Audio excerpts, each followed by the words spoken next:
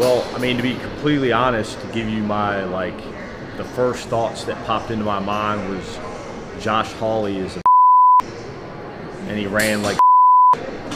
Hi, it's Alonzo Bodden. I'm here with another Rebel HQ TYT video.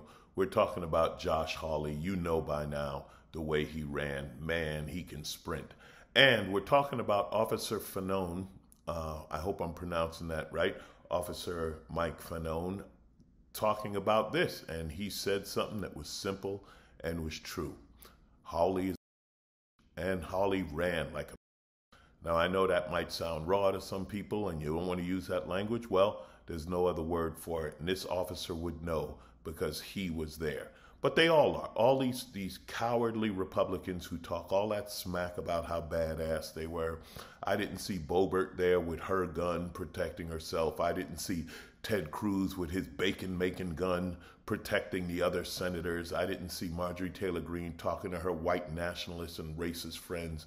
No, they were a bunch of cowards and they hid, and the officer is right.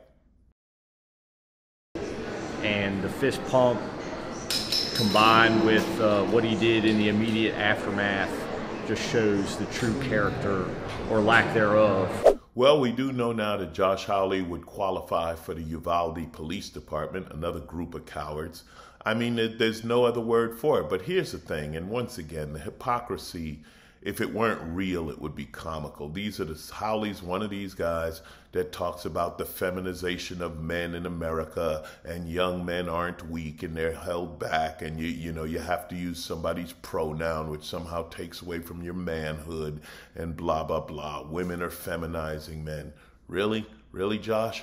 Which women's track coach trained you for the 100? Because that's what you ran. You're actually running past women trying to get away, you weak coward. You know, being a man isn't necessarily about being the strongest or the meanest or the toughest or anything.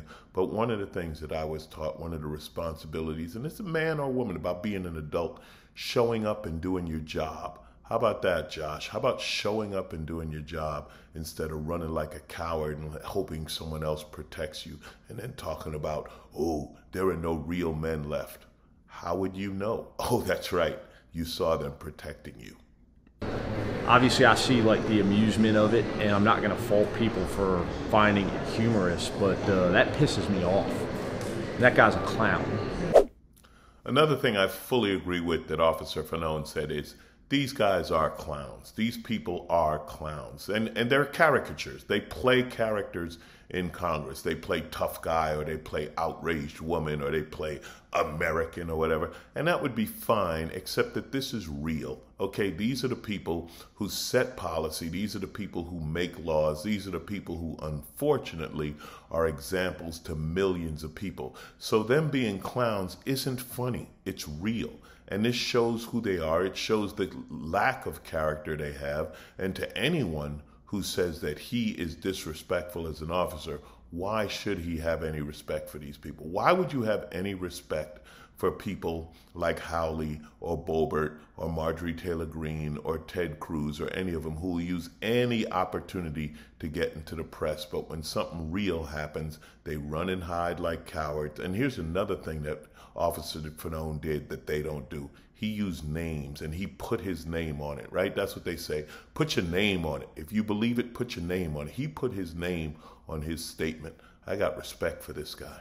You get a lot of that nonsense up here on Capitol Hill with these members of Congress that have become like a caricature in the media, but in reality, they have no character. They have no honor. They have no integrity. So once again, the question arises, will it matter? And honestly, I don't know. Will this hurt Josh Hawley in the elections? I don't know. His hometown paper is calling him a coward. He's been an embarrassment. He's been called out by any and everyone in the news. But will people vote for him? Yeah, I think they will. I think they still will. You got Fox News telling everybody it's not an insurrection. I haven't seen Fox's take on this, but I'm sure they have something about the police weren't there to protect her. Who knows what crap they'll make up. I don't know. But, people support this guy. He wrote a book about manhood. It'll sell 25 copies. I don't know. The Proud Boys might pass it around. But ultimately, do the January 6th hearings matter? Time will tell. And once again, I say, I am not interested in the hearings. I'm interested in perp walks. Yeah, it's funny to watch Josh Hawley run like a coward, and it is who he is. But like Officer Fanone said, it's not funny because it's real. These are our, quote, representatives. Yeah, Missouri. This the best you could do? Congratulations.